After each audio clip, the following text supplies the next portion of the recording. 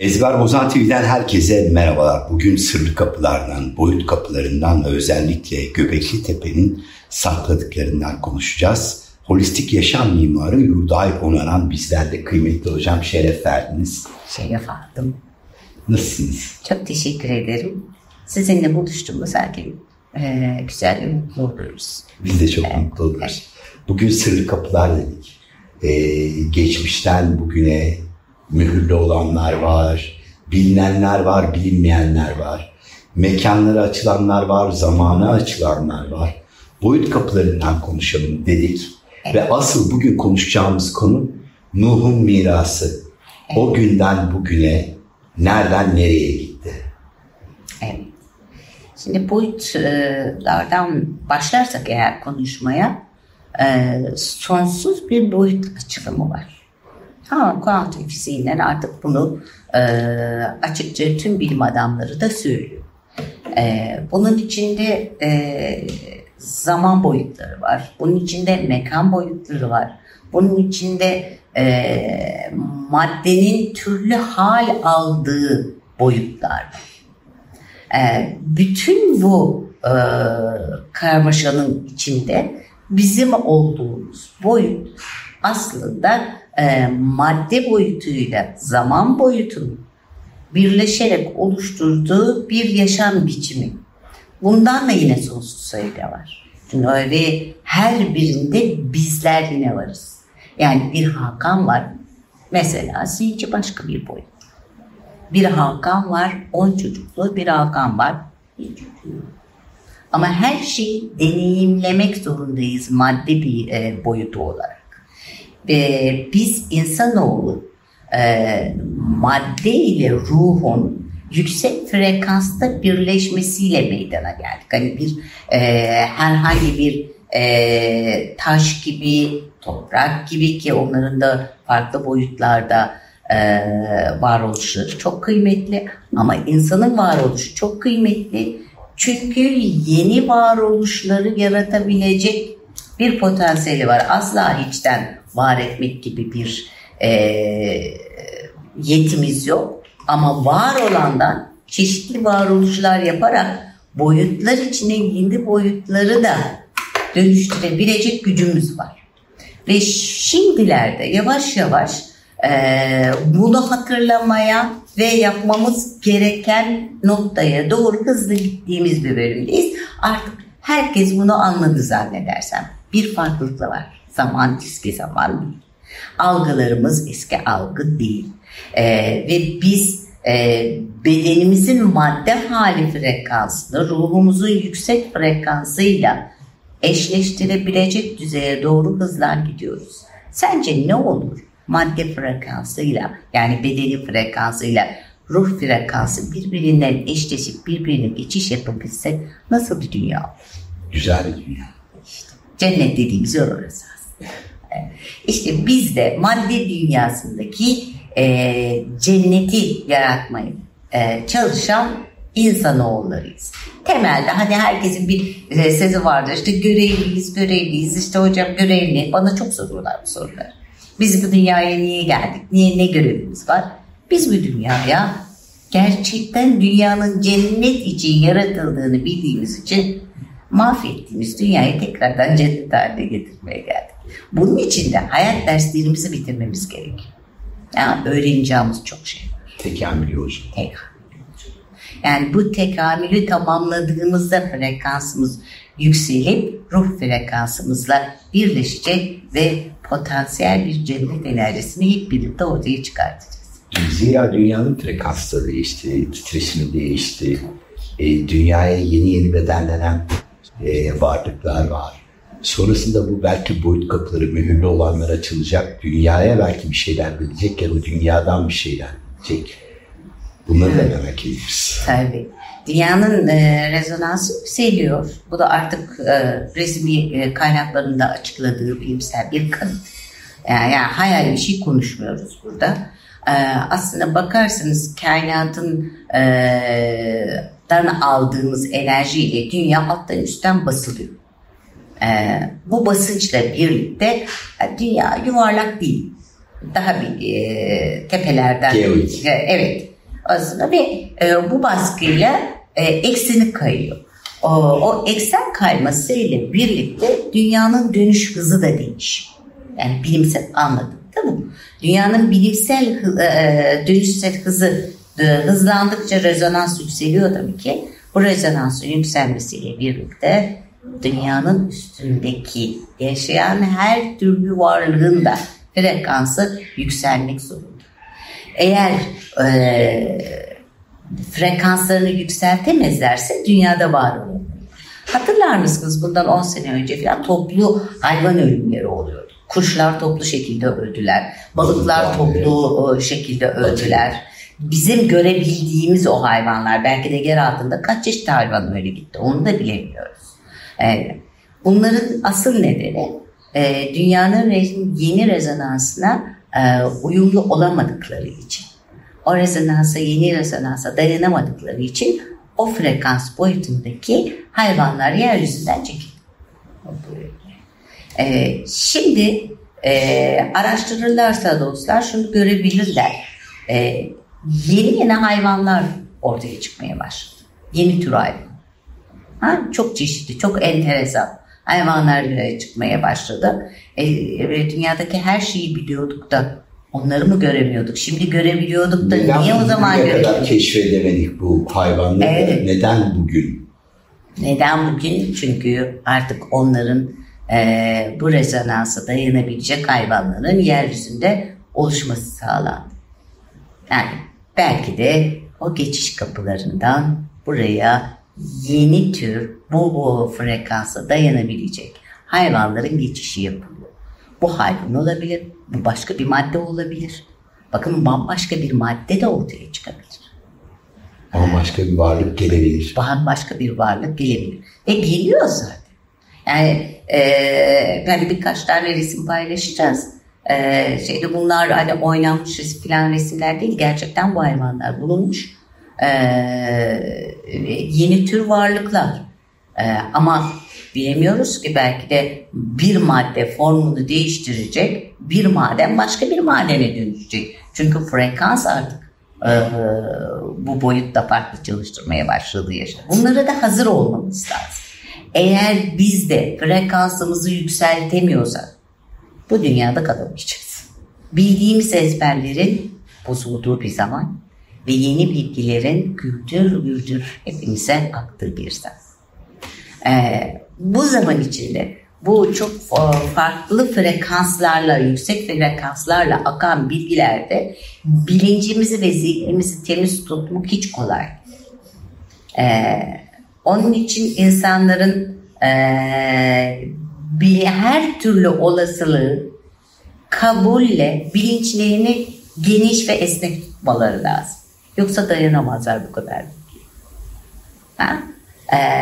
Çünkü hiç bilmediği şeylerle rastladığında insanlar korkuyorlar. Biz bilmediklerimizden korkarız. Şimdi hiç bilmediğin bir hayvan türü sana görünse. Şu an ekranda görüyoruz mesela. Evet. Bu hayvanları gördüğünüzde ne yaparsınız? Mesela geçenlerde insan yüzüne benzer bir yüze sahip balık tutuldu. Yüzde de fotomontaj falan değil, gerçekten bu tutuldu. Araştırmalara falan konuldu. Ondan sonra ondan esinlenerek balıklara farklı yüzler monte etmeye falan başladılar ama o belli oluyor zaten montajı oldu. Ama farklı frekansların madde boyutunda hem genetiği farklı şekilde titretip farklı hallere geçme olasılığını yaşattığı gibi bu boyut kapıları dediğimiz geçiş kapılarından da yaşamı destekler şekilde yeni frekanslara uyum sağlayabilecek varlık geçişleri de var. Evet, burası önemli. Evet. Biraz açalım orayı. Şimdi farklı boyut kapıları dünyanın her yerinde. Her yerinde var. Dünyanın her yerinde var. Ama hani hepsinin amacı ve şeyi farklı. Hepsi farklı. Yaşamı destekleyen bir sistem var. Bunu göz ardı edemeyiz. Çok büyük bir sistem var. Yani öyle ki bizim tezahür edemediğimiz şeyler var. Orada şu anki insanın bilincinin yetmediği bilgiler de var orada. Bunlar yaşamı destekleyecek enerjiyi alana geçirebilmek için bu enerji kapılarını, bu boyut kapılarını kullanılıyor. Mesela bazı görevli arkadaşlarımız vardır. Bu kapı alanlarına giderler. Sadece orada olmaları yeterlidir. O geçişten o frekansı yeryüzüne geçirmekle görevlidir. Siz bilmezsiniz, birdenbire bir yere gitmek canınız ister. Hiç yoktan yere bir yerde oluverirse, niye geldim ki ben buraya dersiniz. Ama orada sizin frekansınızın o alanda olması gerekiyordur. Çekilmişsinizdir oraya. Ve size frekans boyutunuzdan yaşamı destekleyecek herhangi bir frekans dalga boyu dünyaya aktarılır. Bunun için hayvanlar da kullanılır. Özellikle köpekler ve kediler bu konuda kullanılan varlıklardır. Oldukları yerlerde aynı zamanda boyut kapıları da açılır. Bakın, boyut kapıları devamlı olan yerlerde de vardır. Hani sadece oradadırlar. Bunlar gizlidir, görünmezler. Zamanı geldiğinde görünürler. Çünkü sistem bunu yapıyor. Sistem bizden çok çok üstün bir bilinçte. Onların bilincine yapılmış bu kapıları bizim bilincimize biz göremeyebiliriz. Ama bir yandan da yüksek enerji potansiyeli olan bazı birimleri de kapı olarak kullanır sistem. Bu insan olsun, bu kedi olsun, bu köpek olsun. Bu tür varlıklar üstünden de enerji geçişleri, enerji geçişleri yapılır. İlle coğrafi bir konum gerekmiyor yani. İlla coğrafi konum gerekmiyor. Bir de coğrafi konuma bağlı kapılar var değil mi? Büyük kapılar, dev kapılar. Dev kapılar. Türkiye'de mesela. Türkiye kaç tane dev kapının olduğu diye vardır. Türkiye'de Agartha kapıları çok önemlidir. Dünyayı besleyen frekanslar oradan gelir. Onun için Türkiye'ye bu kadar çok göz üstünde ve Türkiye üstüne oynanılıyor. Çünkü çok önemli bir alan. Çünkü dünya var olduğundan beri Türkiye'deki bu kapılar faal olmuş. Dünyanın yeni sistemini Türkiye'den desteklenmiş, bu kapılardan desteklenmiş. Çağlar kapatılmış, çağlar açılmış. Hep Türkiye üstündeki kapılardan yapılmış bunu. Her kapının bir görevi var. Sadece onun için kullanılır. Öyle mi? Tamam. Yani diyelim ki dünya bir dersi bitirdi. Hani üniversiteye gidiyorsunuz. Üniversiteyi biri bitirdiniz. Birinci sınıf bitti. İkinci sınıfa geçeceksiniz. Aynı sınıfta olmadığınız için farklı bir dalga boyuna geçmeniz lazım. O zaman ne yapılır? İşte bu boyut kapıları işe başlar. Devreye giriyor. Ve bazı alanlarda işte bu evcil hayvanları, evcillenebilen pozitif alanın hayvanları kullanılırken bazı yerde görevli insan birimleri kullanılır. Ama bunlar işte bu ana kapılardan geçişlerle beslenir. Yani teknik bir olaydır aslında. Aynı bir trafonun elektriği etrafa yayması gibi düşünün. Türkiye'nin çok önemli toprakları olduğu şuradan belli ki bir şehrimizin adı dahi Hat Ay. Yani ayın hattı. Bir boyut kapısına işaret ediyor. Boyut kapısına işaret ediyor. Ki orada yaşayan insanların da akılları çok farklıdır. Şimdi karma karışık yapıldı tabii. Bazı alanlar kapatıldı. Belki yeni alanlar açılmaya çalışıyor. Orada çok farklı derin bilgiler var. O kadarına girmeyeceğiz şimdi ama çok önemli bir bölge. Oradaki özellikle mağaralar çok önemli. Bütün dinlerde Hatay'daki o mağaralar kullanılmıştır. Bakın araştırın, bunları göreceksiniz. Hani bizim sadece söylediğimiz Amon ustalarındaki mağaralardan bahsediyorsun değil mi? Evet. Oradaki mağaralardan nerelere gidiliyor ki böylesine bir bilgi akışı oralardan alınıyor. Lut Gölü. Burada çok önemli. Aslında kapatılmış çok büyük bir kapıdır. Lut Gölü. Öyle mi? Onun için orada hiçbir canlının yaşamayacağı şekilde mühürlenmiştir. Hiçbir şey giremez oraya. Hiçbir şeyde yaşayamaz. Yaşayamaz ve yaşamaması gerekiyor. Yani orası sonsuza kadar kapanması gereken mühürlenmiş bir kapıdır. Ve oradan azıcık dahi sızılmış bir enerji dünyayı çok yanlış etkileyebilir. Bu kapılar yalnızca hayra değil, kimi zaman şerre de açılıyor anladığımıza kadarıyla, öyle mi? Şerre açıldığı için zaten orası kapatılmıştır. Biz çok şeyi bilmiyoruz. Ve halka çok şey anlatılmıyor. Ve bir yerde varoluş hiç canlandırılmıyorsa kafanızda bir soru işareti olsun ve o alanı canlandırmaya kalk.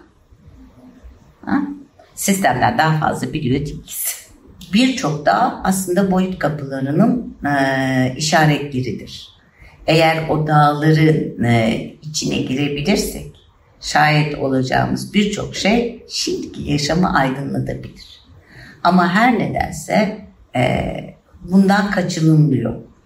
Ki ya da girilemiyor, izin verilmiyor. Eğer girilirse de gerekli kişilerin, işaretli kişinin girmediği için o giren kişiler bir şekilde yok olur. Orada can veriyor. Mesela Spil gibi. Evet, Spil Dağı'nda olduğu gibi. İşte oraya girenlerin kıyafet giytikleri halde, yani korunaklı o radyoaktif kıyafetleri giydikleri halde çıkamadıkları görülüyor. Neden? Çünkü oraya sadece izinler gerekir. İşaret, yani genetik bir işareti olması lazım ki o alan onu alabilsin, o alandan geçebilsin. Aynen böyle bir şey olmuş. Amerikalı yetkililerle beraber Roman yetkililer girmeye çalışıyorlar. Orası bir boyut kapısı. Hiç kimse giremiyor ama orada özel bir isim buraya girmeye başarıyor ve kapıyı açıyor. Evet. Oraya girer girmez Bağdat'taki başka bir boyut kapısı direkt aktive oluyor. Hatırlıyorsun. Evet. Konuşmuştuk. Evet. İşte bu mühürlü olmak denilen bir şey vardır ya. Hani sevgili peygamberimizde mühürlü olduğu söylenir. İsa'nın da mühürlü olduğu söylenir. Aslında genetik bir formattır bu. Genetikte olan bir işaret frekansa yansıyor ve siz bedeninizde bir yere gittiğinizde bu frekans alanı etkileyerek geçip geçmeyeceğini alana bilgi veriyor. Yani herhangi bir kişiyi sen git o kapıdan geç diyemezsiniz. Olmaz. Mesela birçok olay var kayıtlı. Bunları sen de biliyorsun. Bize biraz onları anlatabilirsin. Örnek ver. Mesela Kalyaçları, mühürlü bina. Orada bir boyut kapısı olduğu biliniyor. Evet. Hatta Şiva'nın orada olduğu rivayet ediyor. Eski dünyanın bakiyesi olarak Muğdan ve Atlantis'ten kalma birçok türün orada varlığını sürdürdüğü biliniyor. Ama mühürlü. Birçok araştırmacı gitti. Dağa tırmanmak mümkün değil. Mao zamanında Çin devrimi olduğunda, Çin komünist devrimi olduğunda Çin askerleri, Çin ordusuna bağlı askerler, komünist askerler mağaranın girişlerinden bir yere kadar, bir noktaya kadar gittiler. Ama karşılarına çıkan varlıklar onların oraya girmesine izin vermedi. Yüzlerce ölü bırakarak Çin Komünist Parti'ye bağlı ordu oradan kaçarak uzaklaştı. Orada bırakmış oldukları ölülerini bile Budist rahipler toplayıp Çin ordusuna teslim etti. Burası da bir boyut kapısı ama girmek namümkün. Belli zaman geldiğinde işaretlenmiş kişi orada olmadığı sürece asla o kapı açılmaz ve açılırsa da hayra hizmet etmez.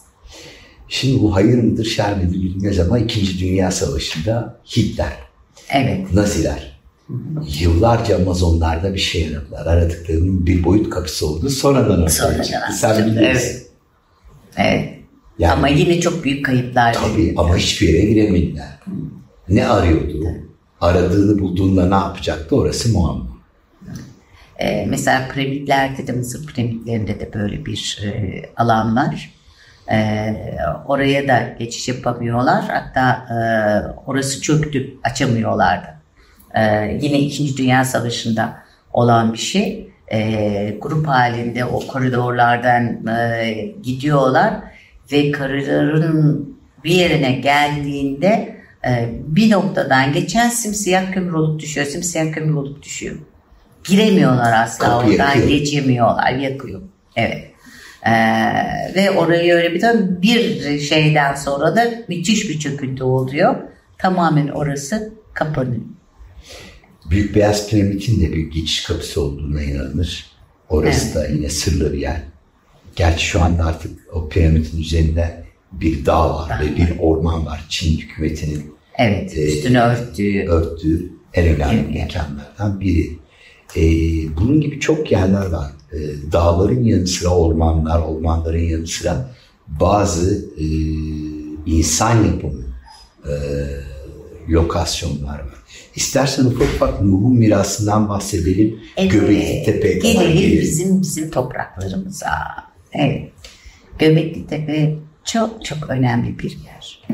Ve bunu anlayanlar orayı daha fazla açtırmıyor. Niçin? Şimdi hepimizin sorduğu soru bu. Yani aslına bakarsanız bir petrol madeni bulmak, bir altın madeni bulmaktan çok daha kıymetli oranın değeri. Bütün dünyayı oraya çekebilecek müthiş bir bilgi kaynağı var orada ve o bilgi kaynağı açılmıyor, üstü örtülüyor, hatta üstüne aynı Çinlilerin yaptığı gibi toprak örtülüp ağaç dikiliyor. Bir perdeleme var değil mi? Bir perdeleme var. Niçin? Şimdi şeye baktığımızda ben Göbekli Tepe'ye çok gittim. Farklı farklı gruplarla da gittim. Onları da çok dinledim. Hiçbir şey söylemedim. Öyle bir şeyim vardır benim. Hani izlerim sakin. Ama şöyle bir şey var orada. Bütün hayvan çizimleri, insan çizimleri ereksiyon şeklindedir. Ve bir laboratuvar olduğu o kadar belli ki aslına bakarsın. Yani bir genetik toplama alanı gibi. Genetiği toplayan kim? Şöyle bir geçmiş bilgilere bakarsak Nuh'a kadar uzanıyoruz. Çünkü Nuh yaptığı o gemiye canlıları doldurmadı. Bütün canlı türlerini doldurmadı. Genetiği toplayıp gemiye koydu ve ayrıldı alandan. Ve indiği yer acaba Göbekli Tepe olabilir. Belki de Çütü Dağı'na inmiştir ve Göbekli Tepe'ye yerleşik bir alan oluşturup o taşıdığı genetik formatları tekrardan cana getirmek için o laboratuvarları kullanmış olabilir. Çok ilginç. Yani Nuh'un mirasını o laboratuvarda, Göbektepe'deki genetik laboratuvarda can verdiler. Orada cana döndü onlar, öyle mi? Orada cana döndüler ve alana o canlılar yayıldı. Çünkü dodo kuşuna bakarsak oraya ait bir hayvan olmadığı halde orada resmi var. Ki böyle şeyler daha çok var. Ve kaybolan çok fazla ürün var orada. Yani arkeolojik olarak gündüz çıkartıyorlar, akşam yok oluyor. Bu nasıl bir şey? İlkten bir perdeleme var aslında. Yani, biraz hani trajikomik bir olay aslına bakarsanız. Ama daha açılacak o kadar çok yer şey var ki bu bilindiği halde, yerleri de net görüldüğü halde biz bunlara vakıf oluyorsak oradaki araştırmacılar nasıl vakıf olmuyor da bunun üstüne gitmiyor? Bu kocaman bir soru işareti. Yani orada çıkacak ne var ki birilerini rahatsız ediyor? Neden rahatsız oluyor bu insanlar? Ve dünyanın en önemli araştırma merkezi araştırılmadan orada üstü örtülüyor. İşin Nuh'a kadar dayandığını zannediyorum. Hislerim de kuvvetlidir biliyorsun. Biliyorum. Büyük ihtimalle de öyle çıkacak. Çok güzel ama Nuh'un mirasının işlendiği aşikar aslında. Evet, yani Nuh'un mirası orada işleniyor. Yani insanların çoğaltıldığı yerde büyük ihtimal orası olabilir. Türk kodunun atıldığı yerlerde orası olabilir. Çeşitli hayvanların, bitkilerin denendiği, ortaya çıkarıldığı yer de olabilir. Ve orası çok büyük bir dünya laboratuvarı olur. Ama evet. Sır deli gibi saklanıyor. Evet. Çünkü bizim topraklarımızda. Evet, çünkü iş Türklere dayanıyor. Yani, bu sırrı çözmekte biz Türklere düşer. Bakın ne dedim? Boyutların kapılarının açılması için belli kodlara ihtiyaç var. Şimdi o kodlar aslında yavaş yavaş hayat buluyor değil mi? Hayat buluyor. Dünyanın rezonansı değişti dediğimiz, şomar rezonansı değişti. Foton kuşağına doğru ilerliyoruz. Eskiden dünyada var olamayacak varlıkların artık dünyada var olabileceği bir sistem geliyor. Ve bizim aynı kalmamız mümkün değil. Bunu kabul edin. Geçmiş bilgilerle var olamazsınız. O bilgileri dönüştürmekle sorumlusunuz. Bunu kendiniz, çocuğunuz ve torununuz için yapmak zorundasınız. Şimdi farklı boyut kapıları, farklı frekansta boyut kapıları ve görevleri de farklı. Kimisi zamana, kimisi mekana açılıyor. Kimisi boyutlar arası, başka alemlere açılıyor. Başka alemlere açılıyor. Şimdi biz boyut kapısı arıyoruz tamam da bulacağımız acaba neyin kapısı olacak? Bu işlere de bilmeden girmek, yollara düşmek aslında bir tehlikede. Çünkü sadece bize tehlike değil. Açacağımız şey dünyaya ne verecek onu bilmiyoruz. İstanbul'un altında bile var. Var. İstanbul'da var. Mesela Agartha'nın önemli kapılarından biri burada değil mi? İstanbul, Nevşehir, Manisa, Hatay, Van. Agartha'nın kapılarının olduğu yer. Tabii. Yani buralarda çok önemli. Isparta hiç yabana atılmaz aslında bakarsanız. Yani ve ilmin ve bilimin beslendiği yerler varsa orada bir durup düşünmemiz lazım. Niye burada çok beslenmiş? Peki Türkiye'de en sırlı yer senin gönlünden neresi diyebiliyorsun? Aslında herkesin bildiği bir yer var. Neresi? Ama içinde müthiş sırlar var. Uludağ. Evet. Benim de eşim de Bursalı'dır. Çok severim Uludağ'ı. Ama müthiş bilgileriniz. En sırlı yer orası mı Türkiye'de? Evet. Dünyanın birçok sırrını Uludağ'dan çözebiliriz. Hani ama diyorsun ki o kadar söylerim. O kadar. Yani bir yerde çok deprem oluyorsa, suyu çok fazlaysa, yani çıkan su, hele sıcak suyu ve birkaç çeşit suyu varsa, o alanlar özel alanlardır. Sistem tarafından beslenen alanlardır. Ona göre küçük bir ipucu verelim. Tiyo. Bitti. Öyle bir şey. Peki evet, tamam. Daha fazlasını söylemeyiz. Evet. Tamam. Holistik yaşam mimarı Yurdaay Onaran'la beraberdik. Sır kapılarını, boyut kapıları konuştuk. Nuh'un mirasından bahsettik. Sizler de bize kıymet verdiniz. Bizi de sağ olun, var olun. Hoşçakalın.